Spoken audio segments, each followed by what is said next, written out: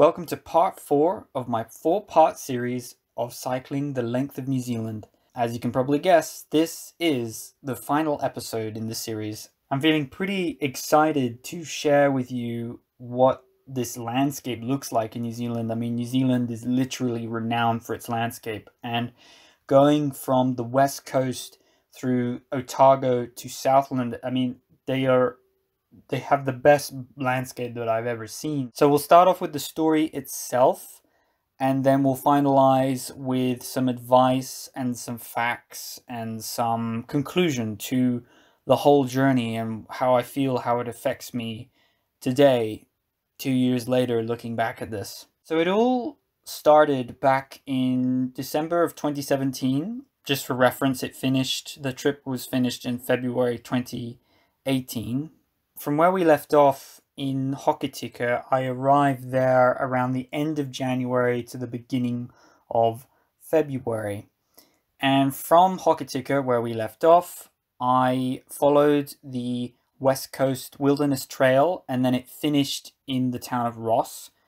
And I continued along a lot of the West Coast Trail, and as I mentioned before in my last episode, the debris that fell on the road from this massive cyclone that tore through the whole of the southern range and through the whole of the West Coast region was pretty severe, and it left a lot of debris on the road. It was insane. But on the plus side, it meant that the road was pretty much traffic free, or at least it only had people who were leaving trying to go around, because they had like bookings that they had to get to, and they had to drive all the way around and take this other pass over the mountains called Arthur's Pass, and they couldn't get through the Haast Pass.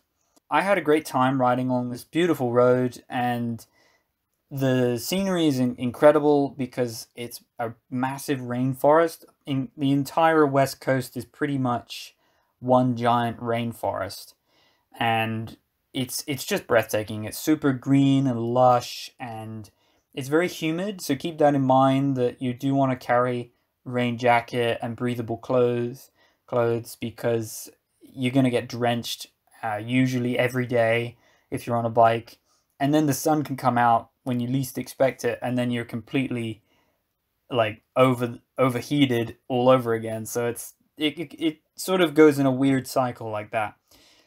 From there, I camped not far from a town which was called Franz Josef Glacier, and I was kind of chuffed about that because my name is Joseph, and it's literally spelt as the exact same way as this town. And I didn't actually go to see the glacier because the roads getting to there were closed. And then the next day I tried to get to Fox Glacier, managed to get there even though the road was really quite full of traffic of people leaving the town, like I was saying. And at Fox Glacier I managed to find a couch surfer to stay with for the night, and he was saying that I got to be careful with the water in the area because it was reported to have E. coli bacteria in it. And he also told me that a lot of the cell towers are going to be knocked out because of the storm. So there was no cell phone coverage. I think there's no cell phone coverage regardless when you get to Bruce Bay and you go all the way up to about Hawaii. It was combined with the storm knocking out the cell phone towers, and that was a bit nerve-wracking that I was going to have no cell phone coverage. Anyway, I left that guy's place and I continued towards Bruce Bay. And Bruce Bay was lovely. The road was completely destroyed, which was kind of strange to see. And I really enjoyed that it was so wild. From Bruce Bay, you only see about 5 to 10 kilometers of the coastline. And then as you continue, you go back inland a little bit. And then later on, you will arrive at Knights Point. I guess this is just some random creek. I don't know. I don't really know. At least it's not, just a creek. It's like a really random one, Knights Point is a nice lookout. You can finally see some more of the coastline, and it's kind of a little bit European looking. It kind of snakes its way up through the edges of the mountains. and then it drops straight back down to the beach, and it's really, really flat for a while. And then you arrive at the town at Haast. As I was crossing one of the bridges into Haast, well, the only bridge, what I'm talking about, there's only one road, I noticed that the actual Haast River was completely stuffed with water. It was insane how much water was dropped from the storm. The storm completely changed the whole experience. Haast is the last point that you get to see the coastline. And then I stayed at a backpacker slash hostel slash hotel, which was the cheapest place in town. And I met a nice guy who was from England, and he was on a 2-year working visa, and he was sort of giving me advice about the working visa I had. And then the next day, the rain sort of died down, but it was unpredictable. I mean, in this area, the weather radar was pretty much close to useless sometimes. And sometimes it would say 80% rain, and then you'd get no rain. Sometimes it said 10% chance of rain, and you'd have loads of rain on that day. So keep that in mind, that the weather can change and it's very unpredictable around there. So as I continued up towards the Haast Pass, my spoke broke. I'll try and show you. I had to bend it inwards so I can't break it off. This footage isn't going to see YouTube for a very long time, because I have so much footage I have to still edit and upload. And basically the whole pass has loads and loads of waterfalls coming down it, so it is really gorgeous, but I think it's pretty dangerous at the same time. Anyway. To mention some advice, keep in mind that this road is quite famous, and because all the debris was cleared, this was the point where the tourism started to come back. Later on, I arrived at the town of Aotearoa, I believe, and then I got to the Lake Wanaka, and I camped by the lake there and met some other cyclists and had a nice evening chatting with them. They were heading back along the West Coast Road, and I was giving them some advice for what they were going to experience. And then the next day, the sun came out, and it was so breathtaking. The scenery completely changed. So it went from rainforest to almost desert. Well, at least it was very dry and very Mediterranean, like Mediterranean meaning very salty and dry. And it was beautiful. It was such a contrast to go from rain to desert. And as I continued, I woke up very early in the morning, and I didn't have a lot of sun on me because the mountains was blocking me. But then I arrived at this small little passageway called the Neck. It's like a valley, and then the road cuts through, and then you arrive at the other side of the mountain range, and you are overlooking the Lake Hawaii. And it's lovely. It's really, really beautiful. Keep in mind, again, once it was around 9 to 10 a.m., and this is in summertime, the traffic started to come up again. There was a lot more coaches, and motorcycles are not that bad, but because the road is so narrow and you share it with so many different vehicles, it's a bit nerve-wracking to cycle your tiny, thin little bike on this road. So other than that, it was really beautiful, and there is no other choice of road to take. So then I arrived at the town of Lake Hawaii and Lake Wanaka, and around there was a lovely bike path that I got to go on, and it's a very short one, but it just gets you off that main road for a little bit. And it was beautiful. I got some really beautiful photos, and the whole area there is absolutely breathtaking. And then I camped at the town of Wanaka. There was a little campground there, and I really, really needed a shower quite desperately. I then found a little back road to avoid the main roads, and then I just continued to keep doing that. I just tried to avoid the main road, and I was trying to aim to head towards Cromwell that day. I tried to avoid this pass that heads towards Queenstown. I cut that out of my whole route completely. And originally I was planning to follow the tour of Aotearoa. And from there on, I decided to not follow it because it was just taking me through more and more tourism. So what ended up happening is I found a tiny road in the middle of the countryside, in the middle of nowhere. And this stunning road was called the Thompson Gorge Road. It was amazing. It was beautiful. I loved it. I thought it was really, really stunning. And then when I arrived out of the gorge, I did a bit of door knocking, and I asked for some work because I was starting to run out of money. And I found a family who helped me. They gave me a job to do some garden work on their land, and they were farmers. And I was extremely grateful for that. I did stay in the town of Omakau, just briefly for one night. And then I stayed at their place for about 3 nights, I believe. And that covered me for the next 2 weeks to finish my trip and then get my paycheck that I do receive from Google. And I was really grateful for all of that whole synchronicity, so to speak. And they were a lovely family, and I remember that the father didn't have so much liking towards me because of my younger generation thoughts about things, and I get it, he's from a different generation. But his son, I remember we watched on TV briefly, like The Simpsons show, and we were sort of bonding, talking about The Simpsons. So anyway, the next day I continued to head further south, of course, to try and get and finish this whole tour, and I arrived on a special road called the Dunstan Heritage Trail. And this road's really incredible.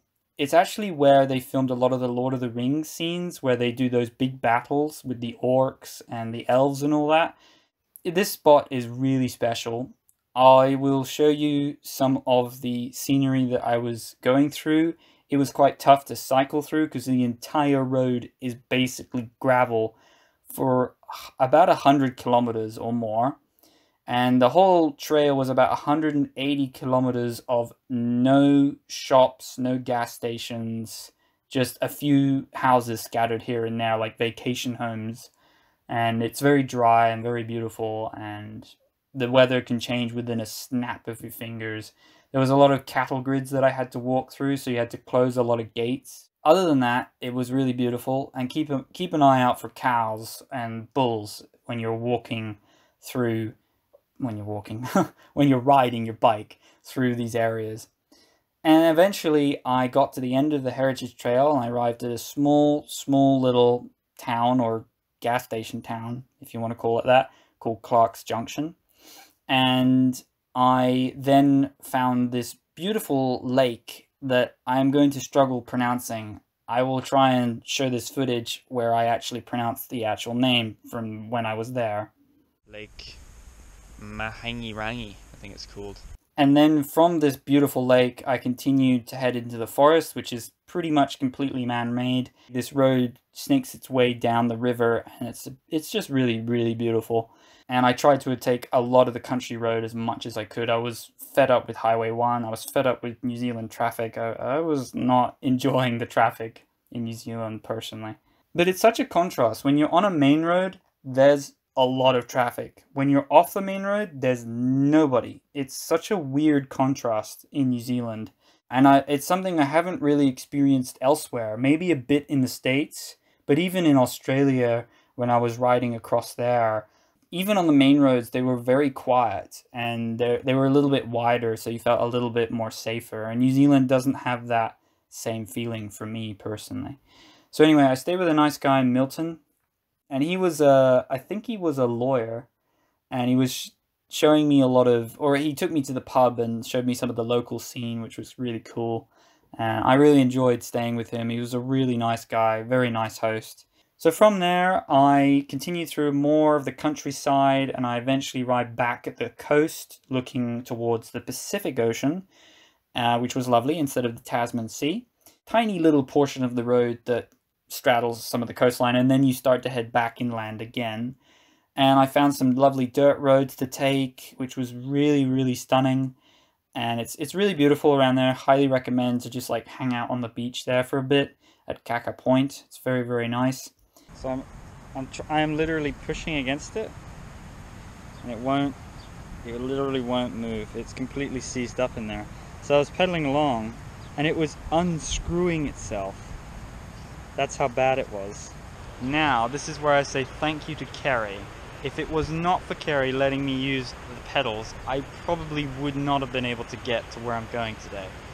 This is the part where I really felt like I was in the Catlins coastline. The Catlins area, or the Catlin Coast, is really, really lovely. Again, it's more built for cars, but you can still enjoy it by bike. It's really, really beautiful. If you have a look at my route on my website, you go to theonegoodroad.com/map, and you scroll down and have a look for New Zealand.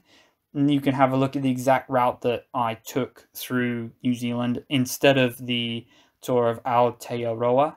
Means the land of the long white cloud. It's like the original Maori name of New Zealand. So from there, I took this really long detour away from the road, and I eventually was arriving in this small little town of basically nothing. But there was a couch surfer I stayed with, and there was another couch surfer staying there. And I was really grateful because that day I was so done with the winds that I was having to battle. There was so strong headwinds. Looking back at a lot of this footage of New Zealand, there were times where I was really frustrated and irritated, and it was just via the experience of itself. Like, cycling and bicycle touring in general, it has a lot of lows that you have to go through mentally and both physically. And I feel like a lot of people don't really share this very often on their trips. What I mean is they're always sharing the good stuff and not really a contrast of the rough stuff that you have to go through. And I was basically being a little bitch about a lot of things. I realize that now.